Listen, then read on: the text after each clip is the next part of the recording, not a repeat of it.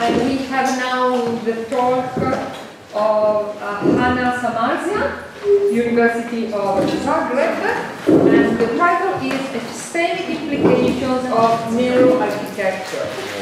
Please, thank you very much. Thank you. So the subtitle is What Neuroscience Can and Cannot Teach Us About Space for a reason, and this is highly linked to what I will say in conclusion, so keep this in mind. First of all, let's recall my abstract, and I will not be forcing you to read this again, especially not upon this size, but I just wanted to recall some of our basic facets and the settings we'll be talking about. So to begin with, why are the topics of architecture, especially of interiors and built environments, so important now, and possibly even more important than they were in the past? Well, this is because in contemporary culture, in these circumstances, we are spending more time than ever in built environments. Not only do we work in built environments, but the leisure we seek, the many forms of meaningful leisure which we might desire, we also do in built environments. And thus, architecture is no longer just some sort of aesthetic preference or something strictly utilitarian, but it becomes a very large and important determinant of the ways we perceive our everyday lives, the ways we perceive our identities, our work, and ourselves at the very end.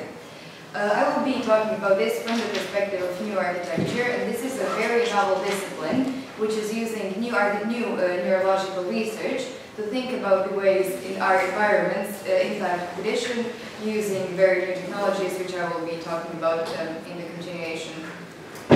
Since we'll be covering several decades of very specific research in basically half an hour, this is a very rough structure of the presentation. So I will introduce the topic by talking about the role of philosophy and architecture in contemporary science and why they're becoming more and more interlinked with natural sciences.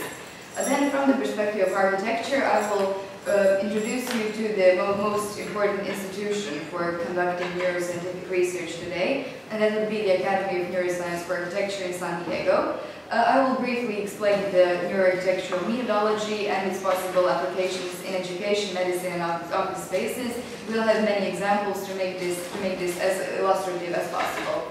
From the perspective of philosophy, as a slight disclaimer, even though the title talks about the epistemological implications, I will be mostly limited to the philosophy of mind, which has overtaken many traditional epistemological topics, such as the topics of qualia and intentionality, and also the ways we form and revise memories.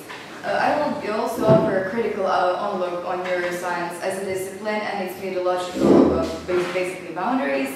And I will explore the final and very important constitutive element of architecture, and that is the domain of the social, or the ways our cultures and environments affect the ways we perceive spaces, leading to my conclusion, which you will see at the end. I listed all the references at the end if somebody would be interested in some further reading. So first of all, before the 1840s, philosophy was used as this sort of umbrella term which covered everything from social sciences to natural sciences, meaning if you were engaged in physics or biology, you were doing what was called natural philosophy. There was moral philosophy, which dealt in topics such as ethics or psychology, and there were metaphysics, which dealt in ontology. But following the 1840s, there became a large shift.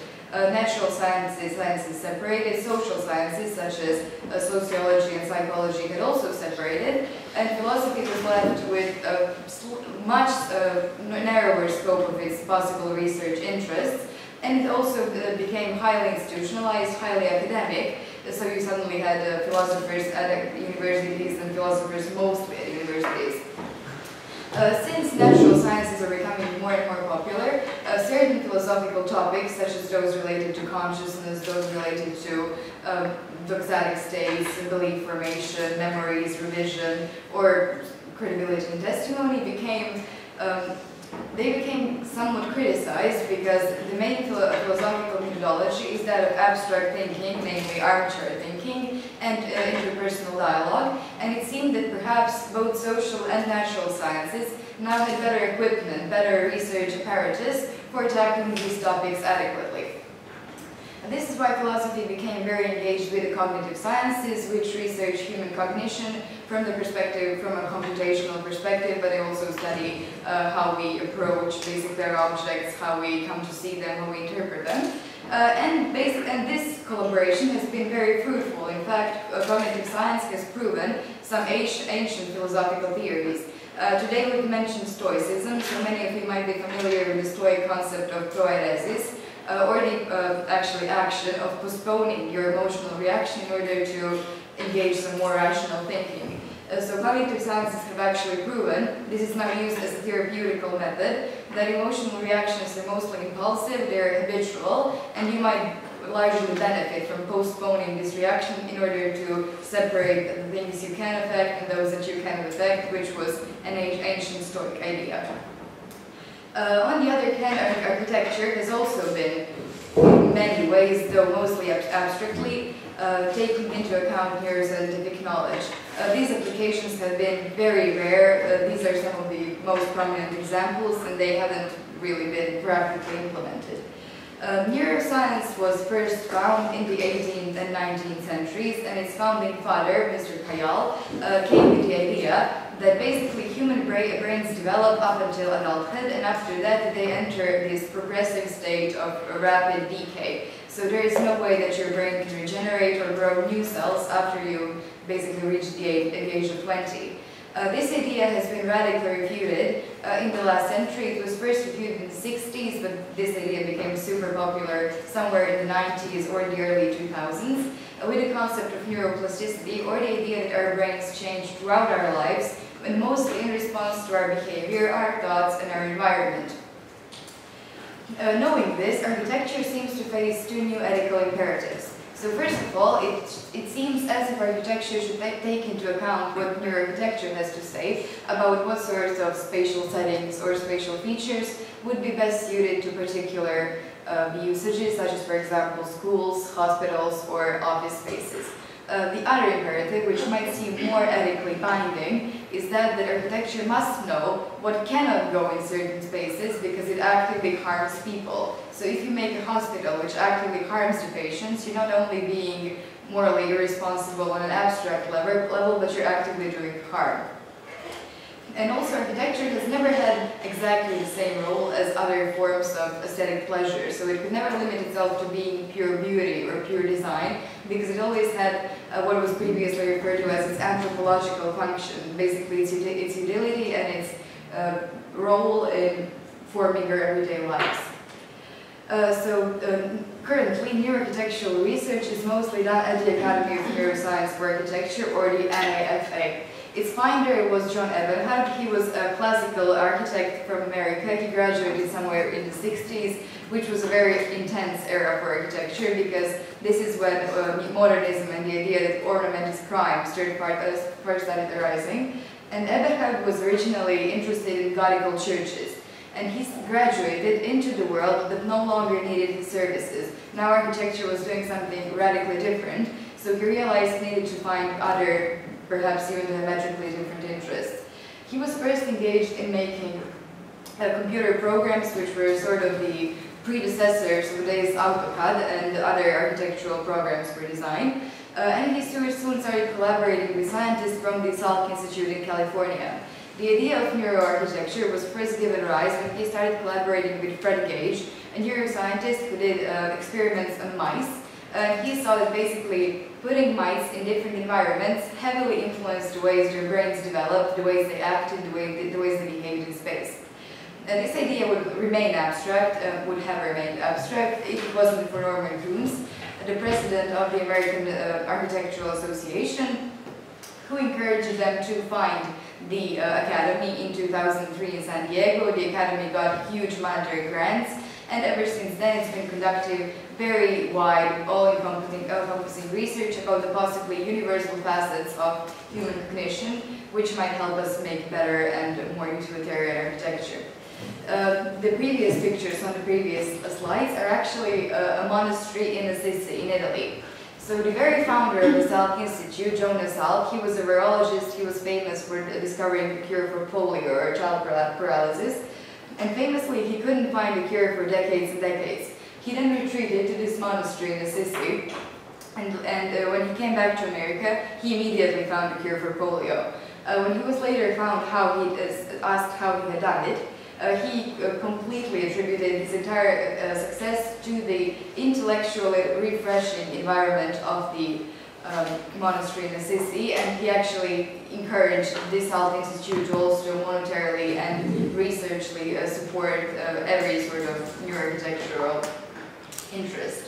This final point about the necessity of reform design recalls the tale of Stanley Craven. He was actually he was a doctor who worked in a Californian hospital at the domain for prematurely born children. And he had found that if you design these areas wrong, these children are going to have to develop the sense of sight much earlier than nature had intended, and as adults they would have huge problems with their eyesight and with their hearing. So basically making architecturally incorrect spaces such as hospital becomes some sort of moral transgression. If these concepts seem either intuitive or familiar, this is because they are, and the concept of functional design, or basically design meant for humans, is very old, but it's mostly been based on behaviorist research.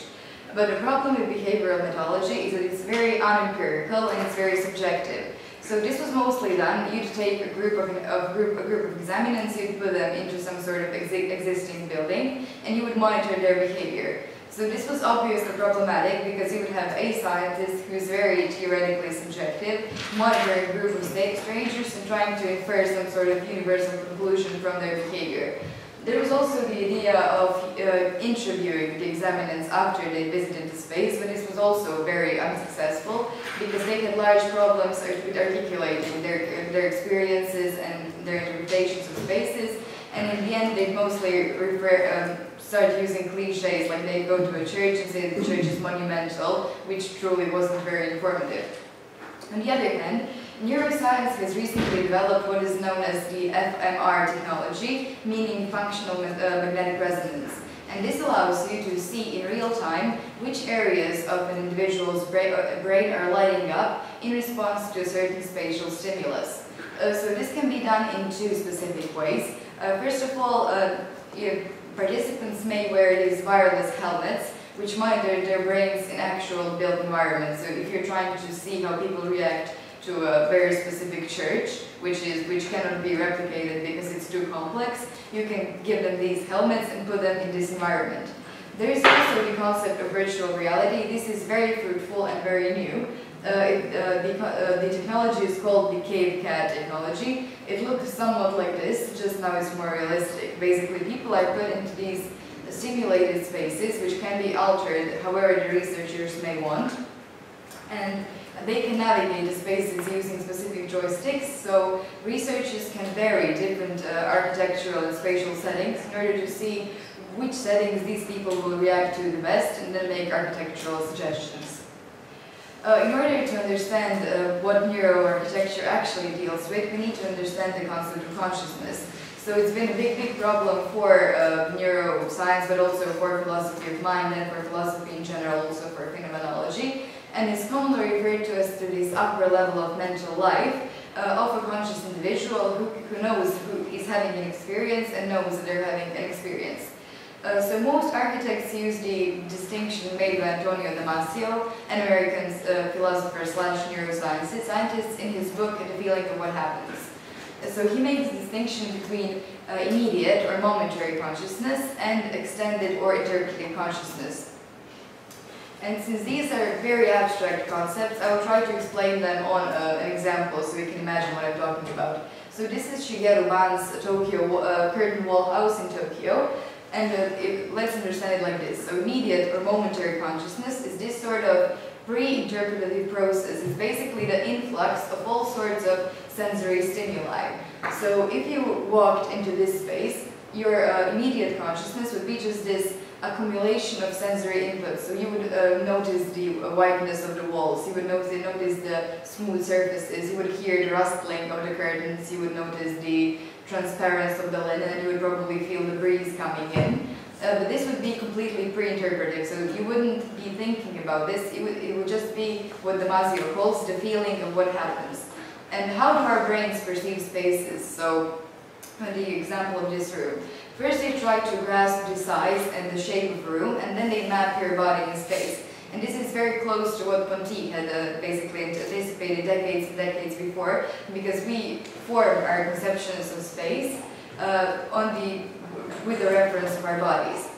On the other level of consciousness, which would be extended or interpreted consciousness, engages you as an individual who has an idea of themselves as a unique human being with a unique personal identity and a unique past. So at this point, you would be thinking about what sort of architecture you enjoy, about your previous experiences. You would suddenly be thinking about whether you will like spaces which are bare, spaces which are simplicity, whether you enjoy modernist architecture. And when we're talking about neuroarchitecture, what this deals with is this. Basically the pre-interpretative sensory part. This sort of experiential or identity-based interpretation is the topic of something else which I will come back to later. Returning to these epistemic implications about how environments influence cognition, one of the first and one of the largest research projects done by the NAFA was in 2005, and this was research about how educational spaces influence the ways children learn. They made 5 basic hypotheses, these 5. I bolded the ones that I will try to explain briefly.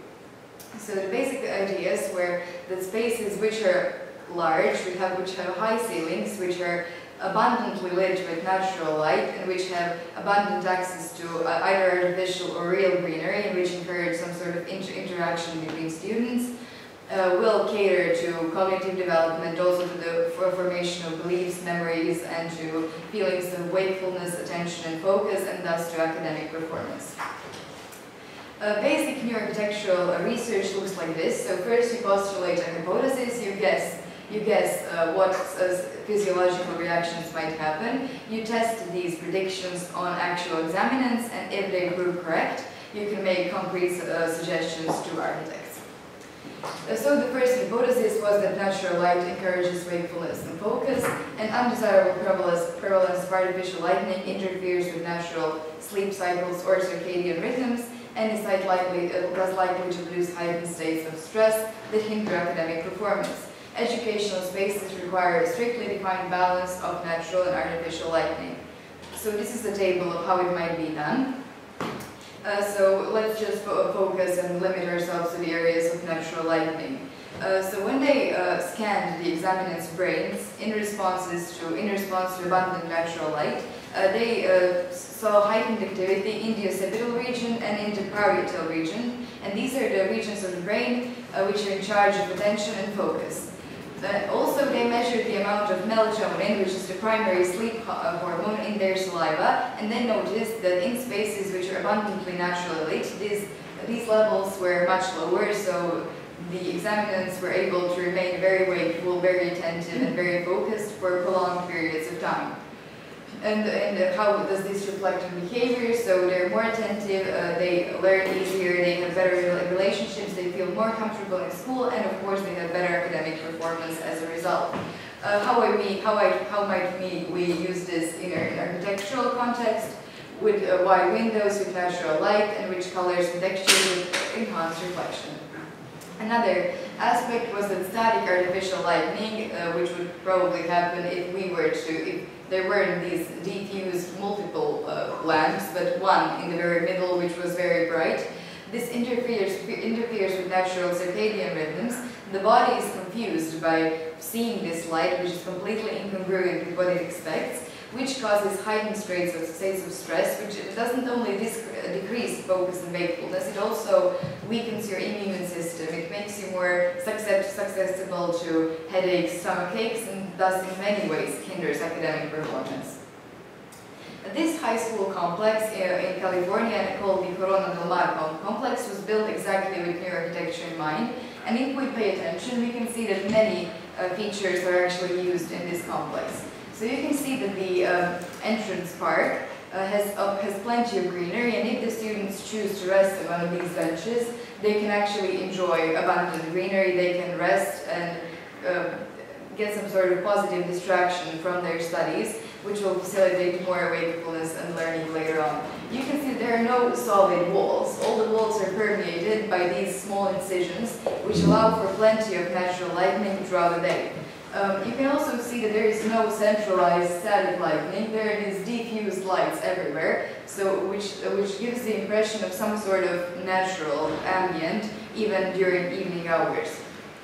Also, it's very clever how the complex doesn't have secluded corridors. The corridors aren't walled in. The corridors are formed as bridges, so while moving from one classroom to another, children have to take some sort of brisk walk. They get to gaze at actual natural light at the exterior, and they can see green spaces, which will make them more restful. Also, the place of the area for community and for socializing isn't even on the same level as the rest of the high school complex, so they're encouraged to take an actual break, meaning they have to walk, they have to sit in small clusters and devote some time to interaction only, which encourages interpersonal integration, feelings of community, and more connection with others. Moving on to medicine, we've already said that failing to meet certain architectural standings actually violates the Hippocratic Oath, either help or do not harm the patient. So if you build a hospital which actively harms your patients, you are doing serious medical misconduct. The largest existing research was done in the 80s by Robert Ulrich. It was called How Design Impacts Wellness. It has dozens of pages, but his basic ideas are that hospitals should be as simple as possible because patients already feel as if they have limited control over their lives and well-beings. So if they cannot find their way through the hospital, they become very stressed, they become much less likely to recover in due time. Also, patients heavily benefit from large amounts of greenery and vegetation, and this isn't only on an abstract level. Plants have been shown to actually reduce pain, like physically reduce pain in as little as 4 to 5 minutes.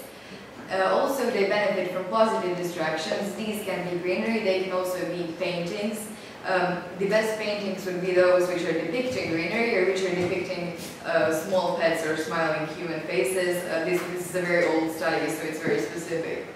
A good example is this medical pavilion in North Carolina by Duke University. It was also built with neuroarchitecture in mind, so you can see that all the colors are very light, they're very muted, they're very unobtrusive, they're also very earthy to encourage feelings, to replicate a natural environment and not be overwhelming. The entrance pavement is also abundant with greenery, and if patients want to sit down, rest, have a coffee, they are going to be inevitably surrounded by lots of green spaces. If you gaze at the interior, you can see that all textures are very soft, the colors are still muted, and if you pay closer attention, you can see they even actually put a picture depicting natural scenery to make both patients and guests feel more relaxed. I've previously mentioned how higher ceilings encourage creativity and lower ceilings encourage attention to detail, so you can see how surgical rooms have much lower ceilings than the rest of the hospital. At the end, you can also see that the corridors, again, aren't walled in, they're completely lined with windows. So when patients are walking through, they can also look at green spaces, they can get some sort of positive distraction, which will foster their recovery. Dealing with neuroarchitecture in office spaces, the demands are the same as in education, so you're looking for attention, you're looking for a focus, you're looking for positive interpersonal relationships. And a good example would be the aforementioned Salk Institute in California.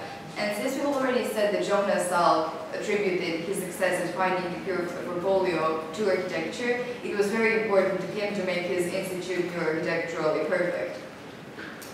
So the entire institute was built exclusively using raw concrete in these shades of pale beige. And again, we see a very familiar architectural feature. So the corridors, again, aren't walled in, they're bridges to encourage interaction with external environments and to encourage people walking, getting some aerobic exercise and talking to each other. All the colors were closely, very meticulously picked to mimic the Californian scenery and actually the beaches of the Pacific Ocean, and the Institute is supposed to sort of seamlessly blend in with the surrounding environment. In order to replicate the way the Pacific Ocean actually looks, the pool is lit with turquoise lighting from the bottom. You can see how the color scheme is very, very precisely maintained throughout the institute. So there's always the same beige concrete, and the only type of wood which the architect, I think it was Khan, used is very pale teak. And another interesting prospect is that the outer sides of the windows are lined in raw, completely unmodulated wood, because there's been research that people react positively to raw materials because they activate our evolutionary neural recognition of natural shapes.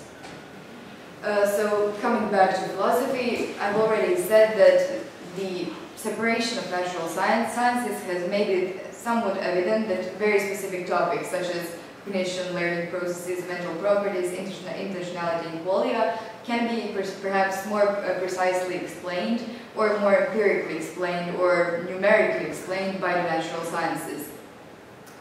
Certain contemporary epistemologists and philosophers of mind, such as, for example, Thomas Nagel, have actually said that a problem such as the mind-body problem and consciousness are unsolvable at this level of scientific research, but later on, with a paradigm shift, we might fill in this explanatory gap. And what's interesting is that he doesn't say that philosophy will be the one to resolve it. Science will be the one to resolve it, but philosophy of mind can be here to give good suggestions or to encourage new forms of research or to be this sort of theoretical commentator which encourages new streams of thinking. And for these reasons, philosophy of mind has started engaging inputs not only from cognitive sciences but also from evolutionary psychology and from neuroscience. A very important problem in the philosophy of mind is the concept of mind-brain identity. So this is a very old idea, and it basically states that every sort of mental process, no matter what we might be talking about, we might be talking about habits or thoughts or emotions, that they have their very specific biological correlate. And in neuroscience, this has actually been empirically irrefutable for a very long time. The concept would be there can be no change in the mental states of a person without a change in brain states. So every emotion, every reaction, every thought has its very specific and fitting neural correlate. In philosophy of mind, this is articulated as the identity theory of mind. This is even more radical, and it's the idea that mental states are entirely reducible to their neurological correlates. There's also been a linguistic perspective on this offered by Ludwig Wittgenstein. He actually said that the mind-body problem is an illusory problem because there are many ways to talk about, for example, mental states and neural processes. You can talk about them either in psychological terms as mental states, as emotions, or you can talk about them in biological terms, talking about neural processes, but you're basically talking about the same thing. You're just talking about them in different contexts. So if this really were such, so if every mental state was truly entirely reducible to a fitting neural correlate, what would philosophy actually have to do? Would philosophy simply have to give over and hand over all of its topics to neuroscience and simply stand at the back and sometimes often offer an irrelevant comment? Well, no. Many prominent neuroscientists have actually been highly skeptical of recent neuroscientific development, especially since there's been a rise in a very specific sort of domain of research, some sort of popular neuroscience. So the prefix neuro has been functioning with this sort of trendy epithet, which you can put onto nearly everything. So there's been neuropolitics, there's been neurolaw, neurogastronomy, neuroeconomy, and not all of these are very empirically weighty. Neuroscience has many limitations. So first of all, scientists are very prone to conduct either ambiguity or misinterpretation, meaning if you do fMR scanning and a certain part of your brain lights up, this doesn't mean that other parts are inactive. It doesn't mean that you can infer some sort of universal and definitely correct conclusion from this. And also, research into the brain is very young. It's only been done for several decades, and we cannot be completely sure that we know everything the certain area of the brain does. And a much larger problem is the lack of universality, meaning neurological research is expensive and it takes a very long time. So it's mostly done on faculties, And the examinants are mostly students, meaning if you're doing neurological research, you're taking a very similar group of people. These people are the same age, they come from very similar socio-cultural backgrounds, and if you're going to get some sort of neurological response, it's very likely that they're going to respond in exactly the same way because they were brought up in the same place, under the same conditions, and they were exposed to the same inputs. So coming back to the topics of philosophy of mind and epistemology. So the question is, did epistemology disappear? Did it wither away or just become very weak after philosophy of mind had taken some of its topics, after, for example, psychology and sociology had taken other of its topics? Well, no. It simply found another domain of its interest. So traditional epistemology, the way it studied cognition, the way it studied belief formation, it focused on the concept of an individual epistemic agent, knower, cognizer, however you like, who basically knows and forms opinions and beliefs in some sort of social vacuum, so without any sort of external influence. And in the 80s under the guise of Alvin Goldman, appeared what is now known as a very fruitful area of research known as social epistemology. Basically the idea that we are all socially situated knowers. We can only form beliefs, we can only form interpersonal relationships, we can only trust testimonies or give testimonies under the influence of power dynamics, under the influence of how society is formed. So does this new concept of investigating the epistemic effects of social interactions somehow jeopardize the interaction of philosophy and scientists? Absolutely not. Actually, the very pioneer of social epistemology, Alvin Goldman, has emphasized the importance of still engaging not only the natural sciences but also sociology and psychology in his book Liaisons. Anyway, let's return to architecture. There's this concept of socially situated architecture. This is something very intuitive and something that is plainly evident in everyday life. So not all cultures have the same idea of what is comfortable, what is familiar, or what is domestic bliss. There's been this very illustrative example very recently. The Swedish retail giant IKEA has come under fire because they've been found to Photoshop their catalogs to sell to different countries. And this is the example. So this is the kitchen that was sold to the American market. Let's compare this with a picture that was sold to the Chinese market. You can see that the American kitchen is much larger. So why is this so? The Americans are notorious for having a very specific housing market, meaning that Americans have much larger houses and they're accustomed to living in much larger spaces than, as you can see, the Chinese have the smallest houses and the smallest living spaces. So basically, you couldn't sell a Chinese buyer this sort of huge space. It would be unfamiliar, it would look too big, and it would look uncomfortable. And also, you couldn't sell something which is so cozy, so small, and so restricted to an American buyer who is expecting something very large.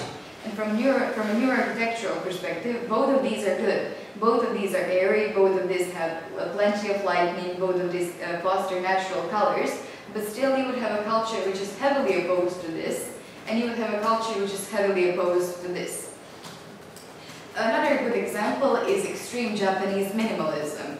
And this sort of tendency for absolute and extreme reduction is very deeply rooted in these cultural ethics of work, of dedication, of evaluating yourself in terms of your success, in terms of what you do in opposition to what you have. But whenever Westerners cover these types of stories, they describe them either as extreme asceticism or some sort of domestic masochism. But however, the example which I think is most illustrative is the fate of American versus the fate of European brutalism. So all of you are probably familiar with the very concept of brutalism. It has nothing to do with brutality, it has to do with brute or raw concrete. But what's interesting is that brutalism wasn't introduced to America and to Europe for the very same reasons. So brutalism emerged in America in the 60s as some sort of aesthetic statement. It was a revision of the early stages of modernism. It was a revision of Le Corbusier. It was a revision of Mies van der Rohe with the idea of technological progress. So raw concrete was a very new material. It spoke of a new era, of an era where technology will be able to do everything. And you can see these buildings are no longer of the opinion that ornament is crime. They're no longer strictly functional, they're ornamented, they're very specific, and they're aesthetically very interesting. It was the idea of looking forward, it was the idea of offering something different. On the other hand, in Europe, and especially in the Eastern European and Southeastern European bloc, brutalism was introduced because of necessity. There was the problem of housing as many people as possible on as little space as possible, as cheaply as possible, and brutalism was perfect. You could build these huge constructions. These are the raketes, or the rockets in Zagreb. They have 15 floors with multiple flats on each floor. Brutalism was very cheap. It was very closely connected to socialist regimes or to various austerity measures. So, very simply, no very positive connotations, but still, brutalism was much more hated in America than it ever was in Europe. Why is this so? For example, in the left picture, you can see the Boston City Hall, which was so extremely hated that many Boston majors actually used the promise of building it down as a significant political advantage. On the right, you can see this housing block, which was also so extremely hated. The architect was, his name was Edno Goldfinger, and Ian Fleming actually named the Bond villain Goldfinger because of how much he hated this building. So brutalism was immensely hated in America. There was this brutalist Yale University complex, which the students actually tried to burn down. In opposition, brutalism was much more accepted in Europe. It was even somewhat loved, and today it's being rehabilitated as a very interesting part of the European architectural heritage. But this isn't just some sort of cultural or social observation. This also has its neuroscientifically explicable aspect. And this is a concept which I've already mentioned, and this is the concept of neuroplasticity, or learning throughout your life. The quote that the dog or man can get used to anything is actually an old quote for Dostoevsky, but it very nicely summarizes the issue. So neuroplasticity is the idea that our brains change continuously and without end throughout our lives in response to various stimuli. What we're particularly interested in is the idea of activity-dependent neuroplasticity, or the fact that our brains change in response to our behavior, our environments, and also our thoughts and emotions. This is because our brains are very economical organs, so your brain has no interest in preserving those activities, which you don't often do, but it has in its interest to make things you do on a daily basis, your habits, the things you're very interested in doing, it's in its interest to make them as easy and as automatic as possible. So whatever thing you repeat often, whatever thought or activity you repeat every day for a prolonged period of time, this activity becomes actually physically embedded in your brain to become as easy as possible. And this is how we form habits. This is how we get used to certain things. And what I must highlight here is that thoughts and values are as easily embedded as habits and behaviors. So if you see some sort of architectural setting or architectural style, and you always have the same reaction to it. For example, a very simple reaction such as, it's nice. It will become natural and habitual to you to perceive it as nice. So let's try to explain how this influenced the fate of brutalism. So in America, brutalism emerged as some sort of aesthetic statement. Brutalist buildings were rare. People couldn't see them often enough to become accustomed. They were simply something new. They were something they were completely unaccustomed to. They were brutal, they were raw, they were dehumanizing, they were cold, they were threatening. And here you can see a Chicago library, which was very interesting, but which was torn down because it didn't look like the surrounding buildings, and it was immensely hated. In the second picture, you can again see Zagreb's raketes, which are now very popular, which are a very desirable place to live. The flats are rented for very high amounts. And why did brutalism survive in Europe? Because it was common enough, and people were exposed to it to such a degree and such a level that they could actively get used to it. So as my conclusion, we are coming to an end. The idea of strict neuroarchitecture is something which is universal. It is obviously untenable for these two reasons. So, for example, if people can genuinely adapt to different settings as long as they see them for often enough, then neuroarchitecture is unnecessary. Also, if neuroarchitectural research is incorrect because it cannot amount for different socio-cultural backgrounds, then it's just methodologically unrealistic, because if you wanted to be responsible, you would need to have this huge group of examinants coming from different cultures. But there's the idea of moderate neuroarchitecture, or the concept of hybridizing the social and the neuroscientific. So basically we should just see in which circumstances it would be more responsible and more desirable to try to make them as neuroarchitecturally and as neuroscientifically applicable as possible. So we've seen that, for example, educational spaces, hospitals and office spaces can genuinely benefit from using these sort of findings. So if students and if people can actually be more attentive and more focused in well-lighted environments, if they can be academically more successful, if you can encourage workers, co-workers to interact and to feel closer together and less competitive but more collaborative in a specific setting, this is the sort of setting you should use.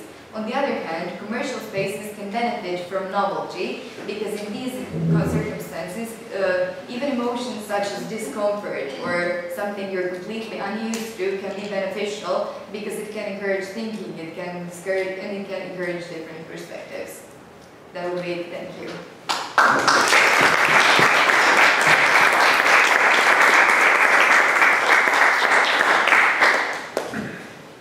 Thank you, Hana, and for your talk, and for proposing us this dialogue between architecture and neuroscience. And yes, we can. Perhaps there is something to ask or comments. Yeah. Yes. Thanks first. It's really interesting, and I guess a lot of new information. My interest is especially about this necessity, maybe the necessity of neuroscience. Where can be the pure experience of ourselves be maybe already enough? Where do we need neuroscience? I think in the examples we talked about some, here is a bit of green, so people feel comfortable because it's green, or this feelings of the room. So you're talking about what sort of architecture would make us feel more aware of ourselves? I just mean, for me it first sounds like we already know it without neuroscience. So I know from my experience. Yeah, it's very intuitive. And this is how behaviorism used to work. So most of this neuroscientific research is very intuitive, because you notice the spaces you feel comfortable in. But now you have this sort of scientific confirmation, and you also know. And also, for example, if you go and see some greenery and you feel rested or you feel more comfortable, you can never be completely sure that it was the greenery. It might have also, maybe you were just having a good day. Maybe the building was very nice in itself. But the only reason why neuroscience is used here, because it gives this sort of empirical or scientific precision that you can actually show an examiner just greenery, and you can immediately see that this was exactly the greenery that caused this sort of reaction. You can also see exactly what reaction was caused. So you might say, I feel good in the presence of greenery. But neuroscience can tell you, yes, he showed heightened activity in his occipital region, meaning that greenery made him feel more rested. It made him feel as if he could focus better on whatever he would be working on next. Because otherwise we have all probably experienced that after a walk outside we do feel more rested, but we couldn't actually pinpoint which moment of the walk it was or why specifically it was. So this is just that sort of empirical accuracy which can occasionally be fruitful. Okay. So normally we could say if it's connected with the design process, if we have it in, like, we build the building and we can, before we build it, we can go through it, the virtual reality, and scan our brains. Normally there will be the perfect architecture after it, because we can scan everything and then we say, okay, if we build it like this, it will definitely feel perfect.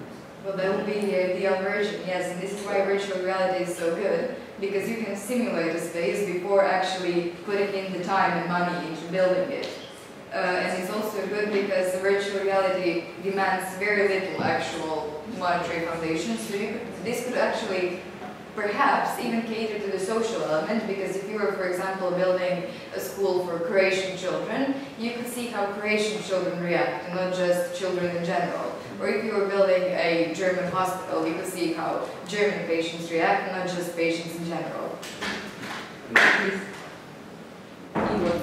Yeah, just a brief comment. This is just an example, an analogical example.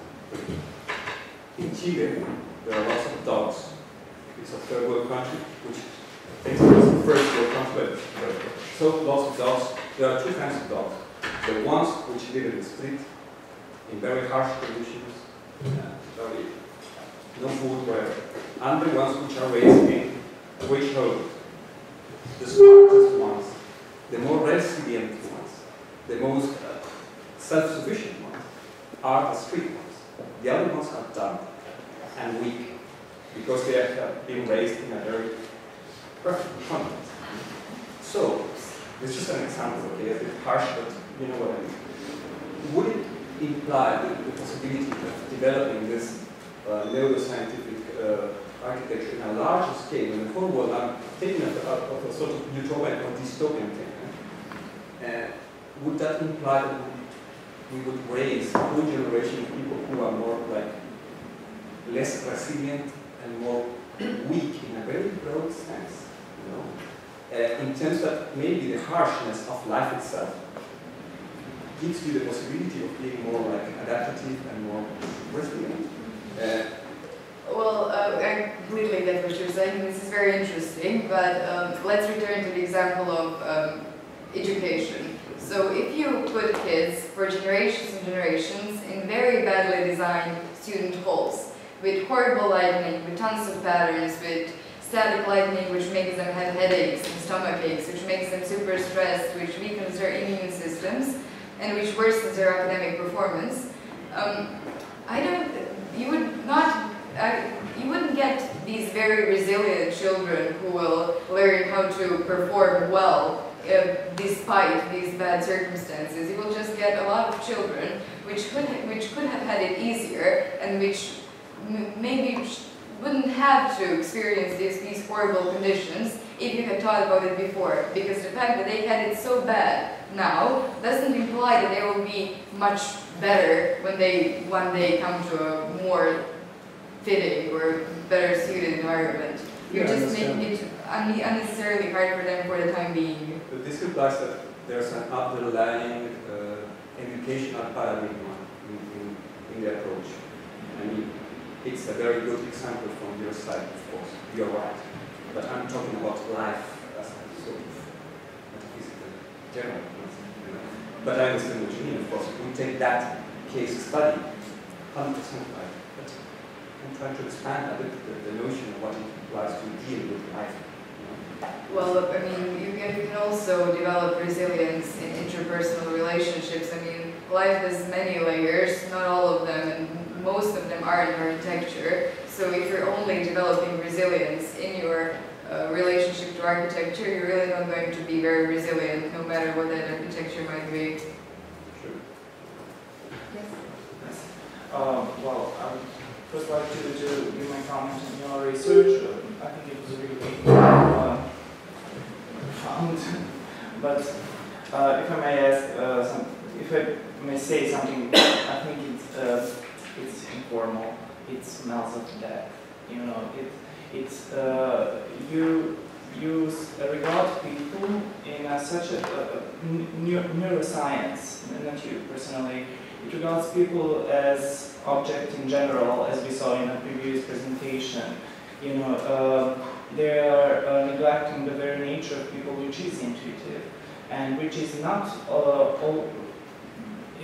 per se culturally infected, or you know, it is based on the idea of human universality, and the idea, you know, that at the very end of what is the result, what is the project of neuroscience architecture? You know, what is the result? The people who are all the same, or the people who are all reacting the same? What should we expect of that architecture? You know?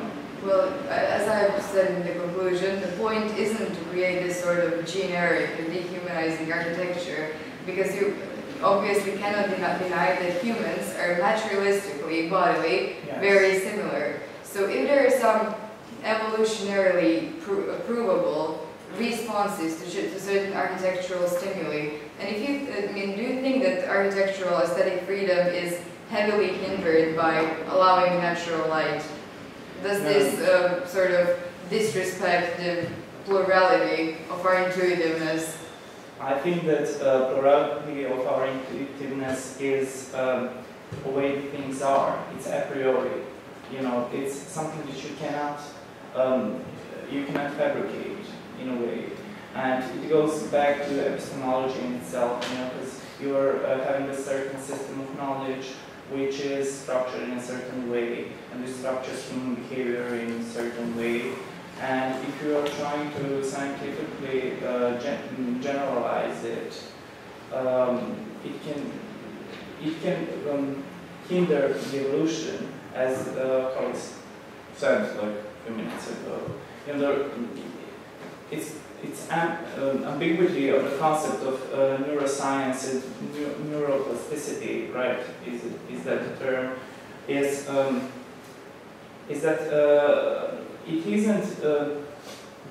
It neglects the idea that architecture should adapt itself, should be read by the people, you know, in a way, because we are creating certain, as we saw in those examples from IKEA's catalog, those people are taught to think of certain kitchen as it was a kitchen, right? No, they're not thought to think of it as comfortable. They already think of it as comfortable, yes, and the seller is adapting. They acquired it through certain period, you know, or through their culture. Because they weren't exposed to somebody who was trying to indoctrinate them to think that a certain space is more comfortable. This is because of the housing markets in their particular states. So we are talking about ideology of certain that is dominant in certain states. That goes to that. We're talking about the way life is structured in a certain culture. Just like every culture has its own ways that people are used to living, the ways, just like we have countries in which people purchase homes and countries in which people exclusively rent them. So if you have seen that the Chinese market only sells very small houses and apartments, nobody is indoctrinating them. This is the way everyone in China lives because of the high populational density. It's more of a necessity than ideology. Well, yes, I agree with that. Thank you. Thank you for your presentation, from provocative presentation. Like for me, neuroscience or neuro research always smells on a like performance, enhancing performance. So it always, I feel it is always used analytically, almost always, in marketing purposes, usually in package design. So if the bottle of the milk is white, it looks fresher, it tastes fresher as the milk bottle in yellow. Yeah, and then, we're all lucky that neuromarketing is mostly very empirically inadequate, mostly very fake. Yeah.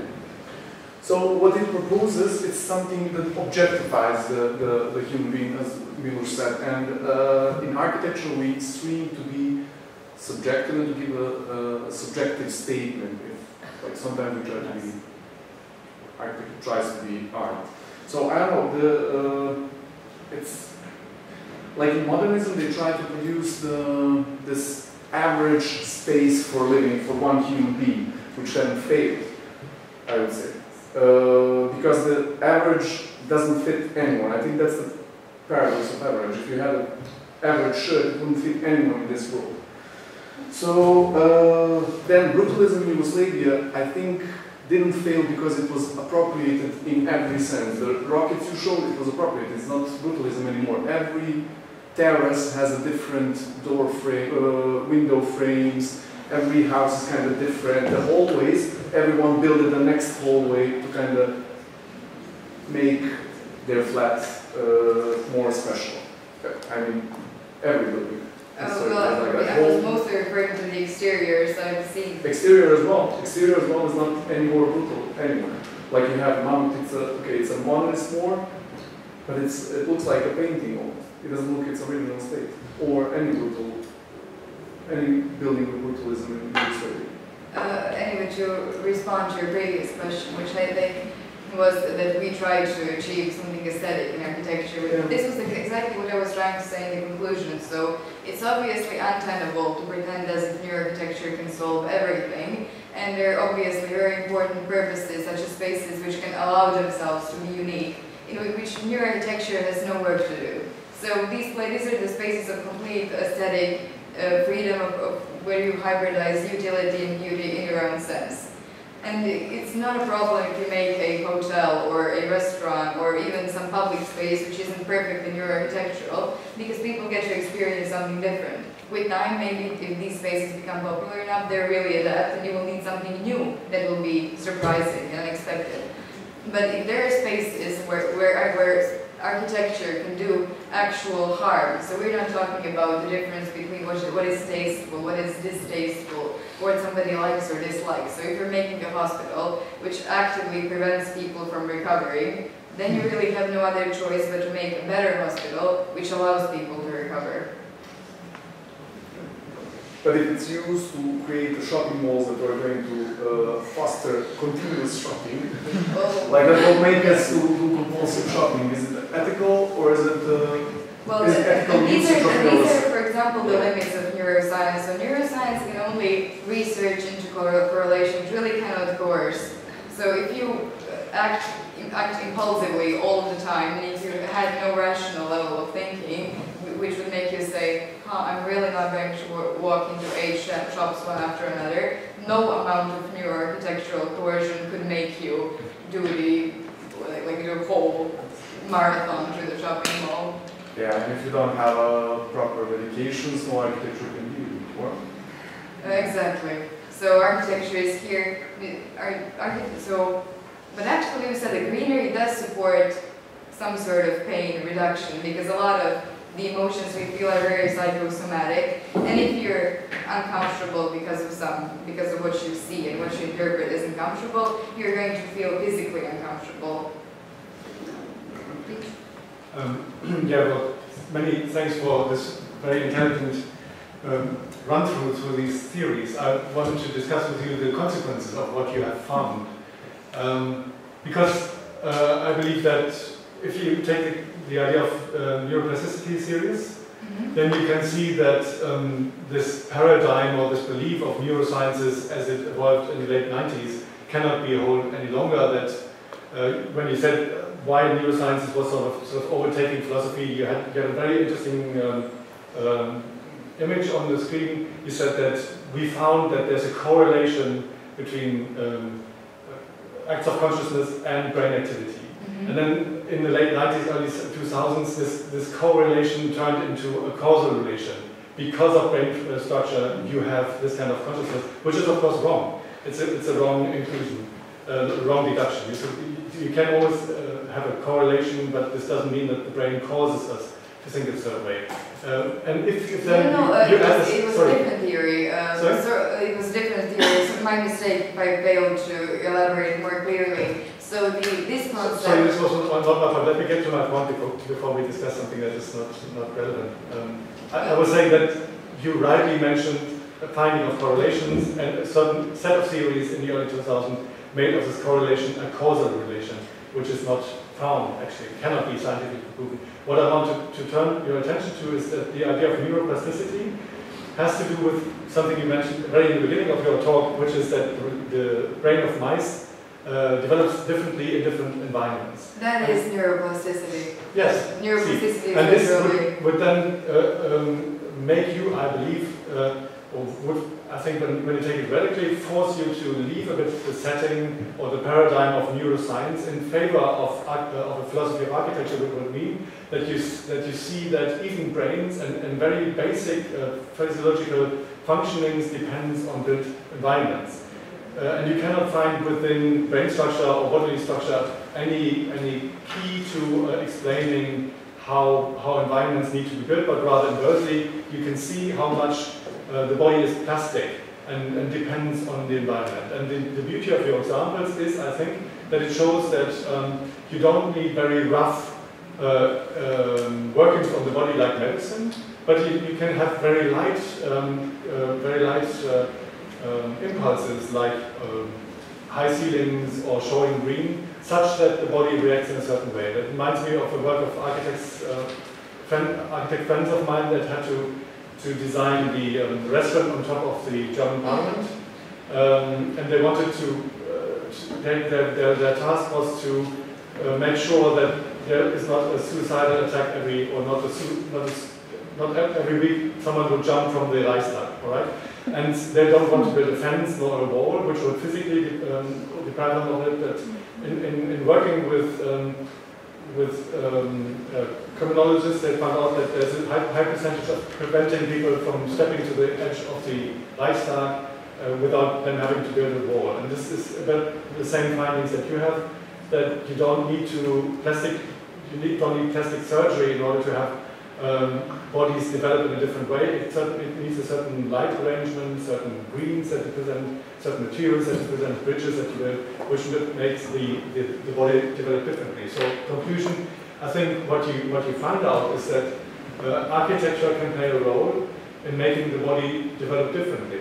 And then the question is, if there's this plasticity, what body do you want us to develop, and with which architectural means? Well, here's the, I skimmed over this because I didn't think we had enough time, but apparently now we do. So neuroplasticity cannot reverse all neural responses. It can make you more accustomed to very specific little habits. It can make you accept a certain aesthetic style which you didn't accept before. But there are certain human responses and contingent mental states which cannot be altered by frequent exposure. So no matter what sort of architecture you see, you will never feel wakeful in a darkened space or a space that interferes with your circadian rhythm. This has been, they tried to prove this, they tried to make it happen on people, on mice, on rhesus monkeys. This never happened. So certain things which are so deeply evolutionarily set in, which have been continuously set in for thousands and thousands of years of human development, are simply as such. So architecture can truly change our responses to the environment. So if you are very used to navigating, for example, very complex spaces, you become better at it with time. Or if you're exposed to very complex aesthetics or heavily patterned spaces, you're also going to get more used to them with time, which is also the reason why architects tend to perceive new styles more benevolently than the general public, because they're used to different levels of aesthetic exhibitions, they're used to more novelty and more diversity. But there are certain mental states, there are certain responses which can never be altered.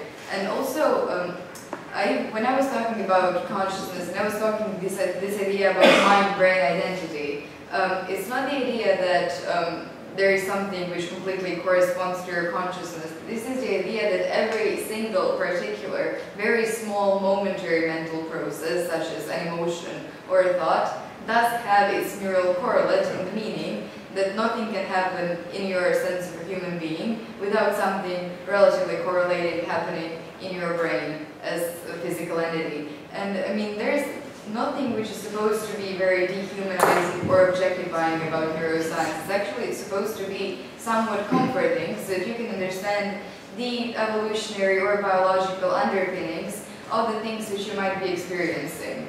It's not supposed to reduce the human component of the human being or to negate anyone's intentionality. And the fact that, for example, we form our aesthetic preferences through neuroplasticity doesn't mean that they aren't our aesthetic preferences. It just might explain how they came to be. Yeah. Okay, there was a look up. Yes, thank you.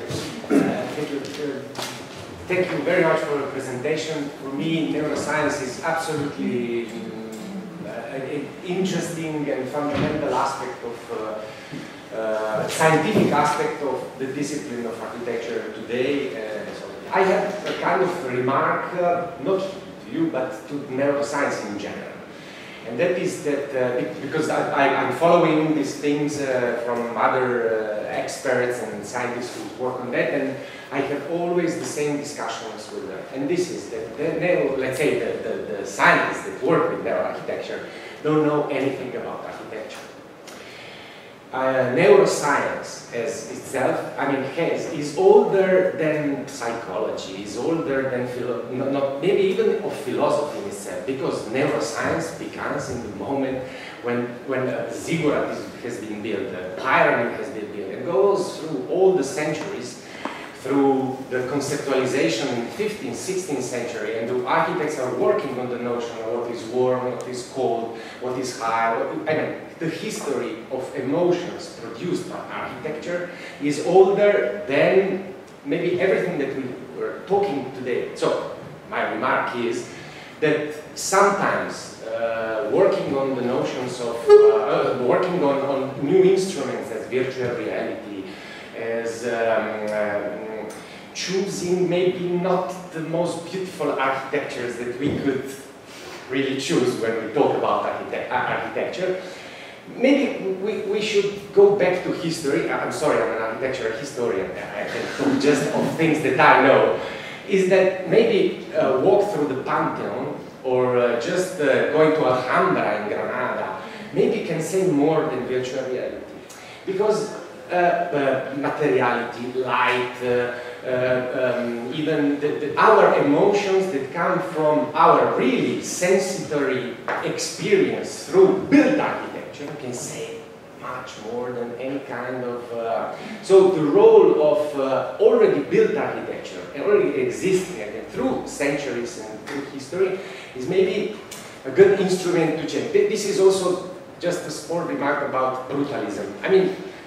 It is true that some of these things that you said, and even the reaction on this kind of, let's say, style or materiality of brutalism is problematic.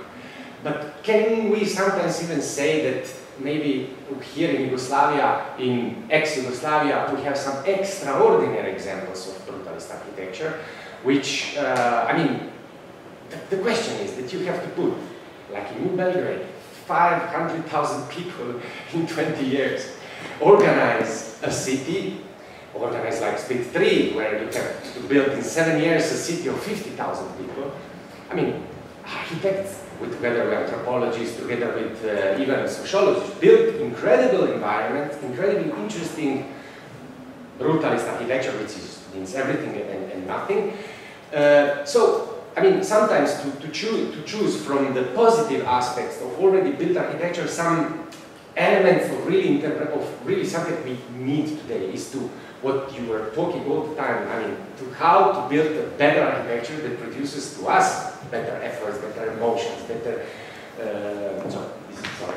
Yeah, I completely agree that existing architecture is definitely a stronger experience in virtual reality. I only showed the picture of virtual reality because it's so bizarre. This is very rarely done because not many research centers have this sort of equipment.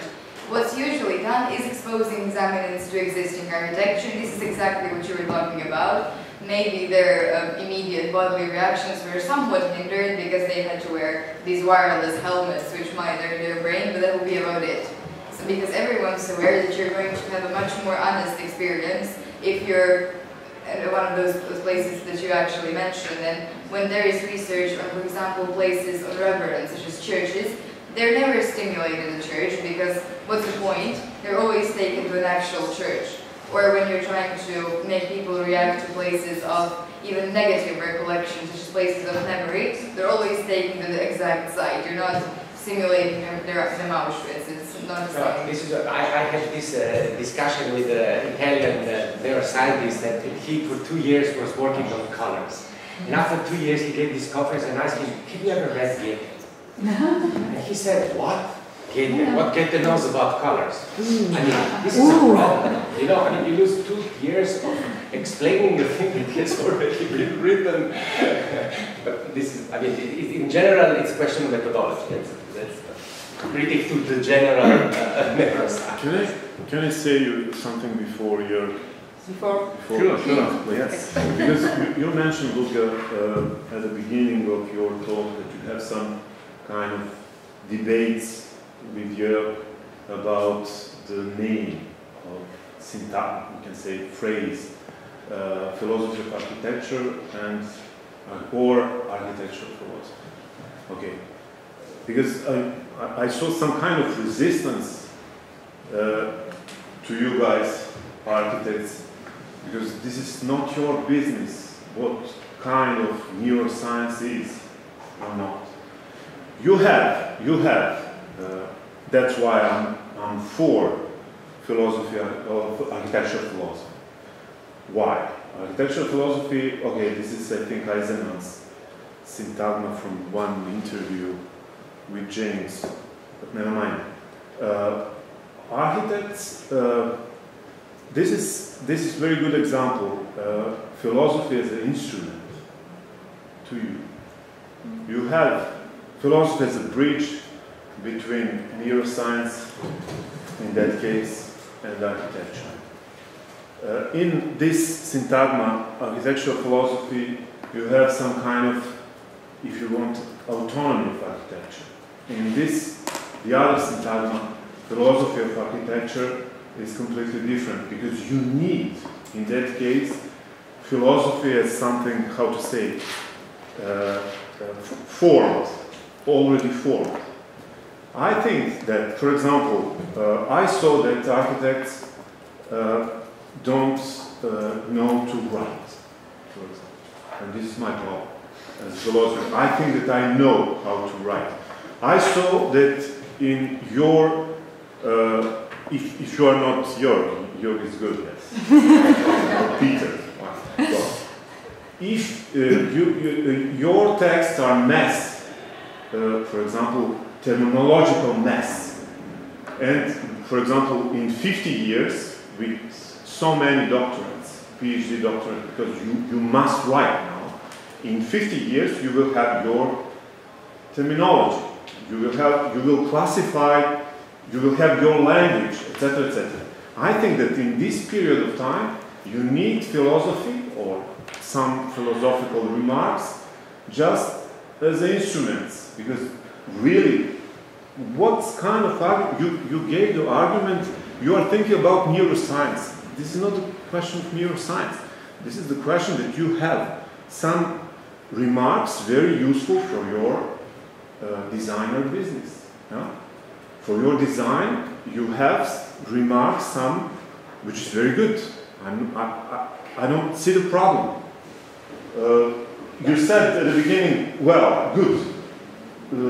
It's fine for me, but neuroscience is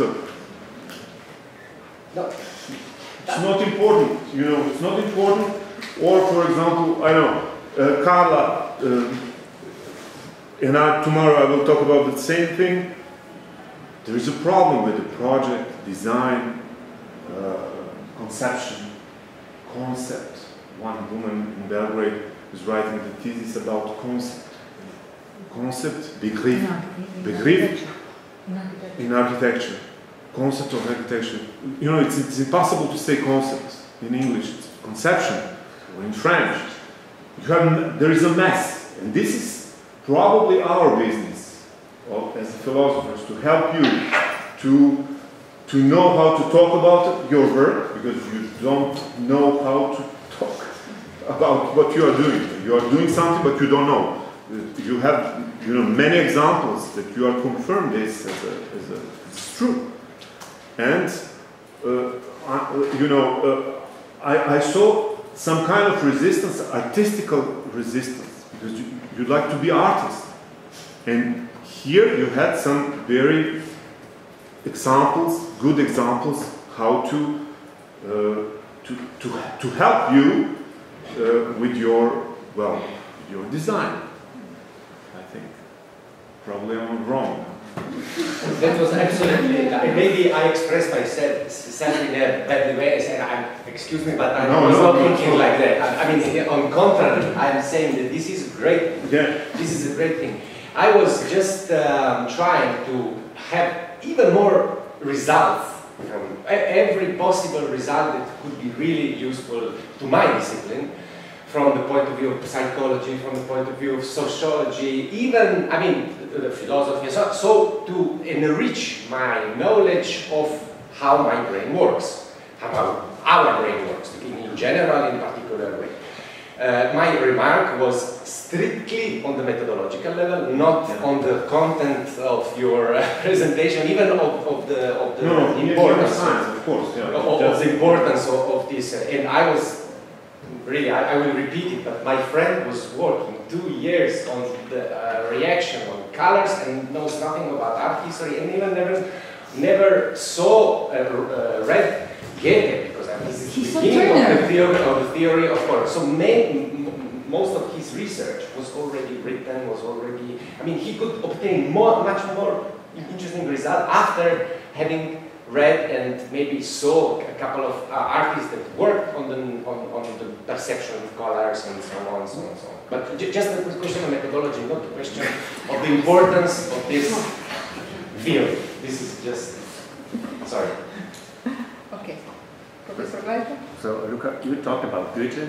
Goethe and colors, Turner. No, he was not that wrong, Goethe, with his color philosophy. Yeah. But I wanted to make a comment on yours. I think there are some really interesting aspects. Of course, it's very provocative, especially for architects, because architects pretend or think, or actually it's also our duty to teach them to use their brain and their common senses. And you talk about situations where there's no architect. And so that neuroscience can help in a planning process, which is very complex, just like in a hospital. It's really complex, and often there are no architects part of the team. Or if there are architects, they call themselves architects, but they are specialists for certain areas. So, as I understood, as you said, in 1814, there starts a kind of a process of differentiation of sciences. It starts with the neurosciences, with physiology in Leipzig and Heidelberg, with the Helmholtz and Wundt and so on. And that neuroscience is part of this differentiation now with the new technologies of the computer and so on, the digital tools that we can now trace somehow the effects of visual or sensual experience in the brain, and also evaluate it. So this is we read positively or negatively, and we can now evaluate it also in dimensions where it was maybe formerly not as clearly possible. But I think it's interesting that now we have architects have to deal with one more science. It's neuroscience. So there's the plumbers, there's the electricians, there's the people for the money and for the material and so on.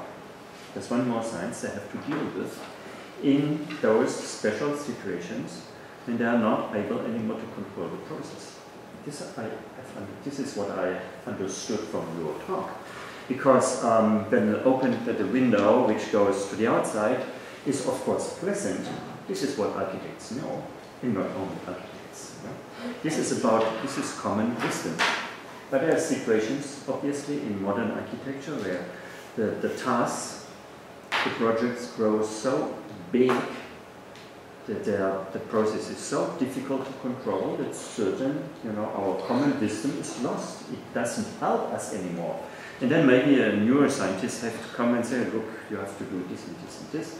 Do something with the lighting here, make something with greenery here, make an opening here, and so on. I think it's perfect. But we have to maybe to limit maybe the field of action for the neuroscientists, maybe for these really big projects. And I would say it's still, I think it's still our task in university to teach students to have the courage to use their brain and use common knowledge that certain things work best in a certain way, that there are certain standards, and probably then neuroscience, we don't have to neuroscience. Because you've seen that these conclusions are very intuitive. It's good to know that they're very scientifically confirmed. Yeah. But this is, maybe it's because the intuitive and the common sense can be treated as banal by very complex architectural theories. Yeah. And this is the basic problem. So I think neuroscience can help for certain to solve certain projects or certain problems. But maybe it was not as thought as deterministic as it was somehow perceived, maybe from the audience.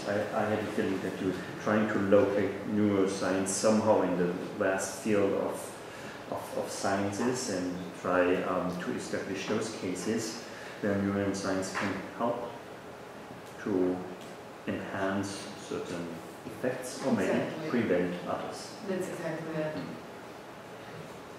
So, maybe we can leave it for another occasion. It's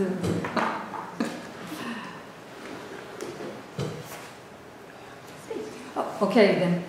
Briefly, just the thing is that besides psychological evolution, there is epigenetics, also related to what we inherited and changes that were evaluated during the process of the conception, and changes that are also produced after that. So it's not that we are only constructed through educational process, but it's something that made us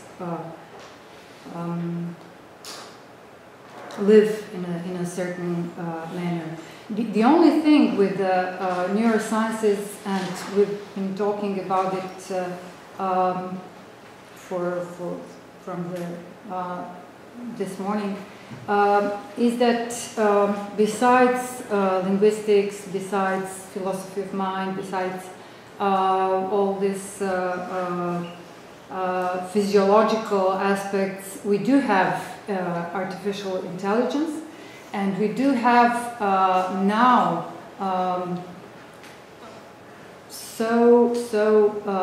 enrooted, especially in younger generations, this artificial reality through gaming, through the things that when you said your thought experiment, and I heard it as a thought experiment actually, with those two opposites, having dogs adapting kind of naturally to the situation and responding naturally to the situation, and those raised and formed in a very specific totalitarian aspect of not giving them any freedom. I just wanted to now come back to the experience of neuroarchitecture in this aspect of letting some room for freedom, in a sense of choice. And it's not. I saw the project somehow fashionable, because it's like any development in sciences or technologies. It's very important for architects to deal with it and to understand that their previous intuitions that they already saw in Renaissance perspective, for example, with greenery and things like that, that can be pre-monitored and constructed into what they are designing. That's important. But somehow we should just take it cum grano salis. It's like it's not the only answer, and that's why I understood well Luca's comment, because that's the thing.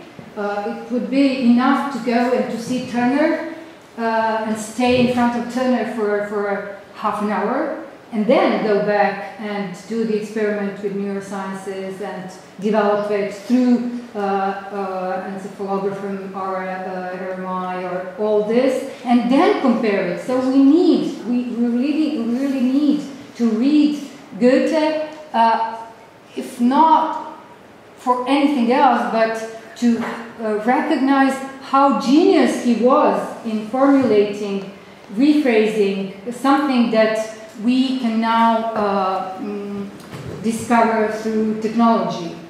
That's why I'm quite with you in this aspect. But it's not only a fashionable thing. We should really use this aspects of development in cognitive sciences and technologies. We have a lot of architects now working in developing games, so that's it. And so make it more human, even though it's very nasty, more human, but we are living in an Anthropocene. So going back to redefining even what the human is. What is it that we need, and what are the sensibility of things. That's how I understood, for example, your address work. To senses in that terms. Thank you. I think that was too long. I would like to also to add a critical remark on your presentation, because you showed, for example, the Church of Wotruba in Vienna. Have you been there? Did I? Yes, you did. Can you show? It was next to the Zagreb, I think, to the Zagreb thing. Can you go? There was nothing in Vienna next to Zagreb. Can you show? There is literally no chance there's anything from Vienna in this presentation.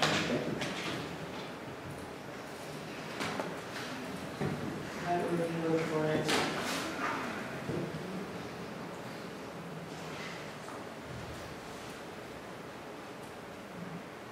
Where? No, not this. Maybe down or up or down. I don't know. It's Boston. Zagreb. Yeah. No, this one. This is Wotruba. This is a church in Austria, on the left-hand side, right? Okay. Yes, this Wotruba is. He was an artist. He was not an architect. And well, I think a bit of the resistance maybe here comes from your usage of these images, because it's an excellent piece of architecture. It is not disturbing. Actually, it's, you go in there and you are electrified somehow. Imagine there so this, and you showed it as a negative example. Also, the Paul Rudolph architecture building. This here is the Yale University campus. Exactly. Yeah, this is extremely hated. It is now extremely loved. I've been there last year in December. It's now renovated. It's incredible spaces. The people, the students like it. Maybe the resistance to this building in the late 60s had a different reason for it. But these are really buildings, these are positive buildings, or also in terms of neuroscience, I'm sure that you can show that if the people are there, they feel good or they feel something positive. I think, so here it becomes a little bit difficult, your argument. No, this is exactly the point, is that our socially situated and socially influenced reactions aren't strictly neurological. This is what I'm trying to argue for, that we can somewhat alter our reactions and expectations if we're continuously used to something. And back when this was fresh, and when this was new, people hated it immensely. And the fact that it's now loved stems from a completely different... Yeah, but this has to do with cultural conventions, and not with people have been conditioned like this. Now we have a different cultural environment which people can, they can get to know brutalism from many perspectives. I just wanted to plead that you maybe distinguish more between the neuroscience part and the cultural part. Yes, thank you. I think that in the conclusion there are also these questions about the tradition, culture, and how they influence. Okay, I take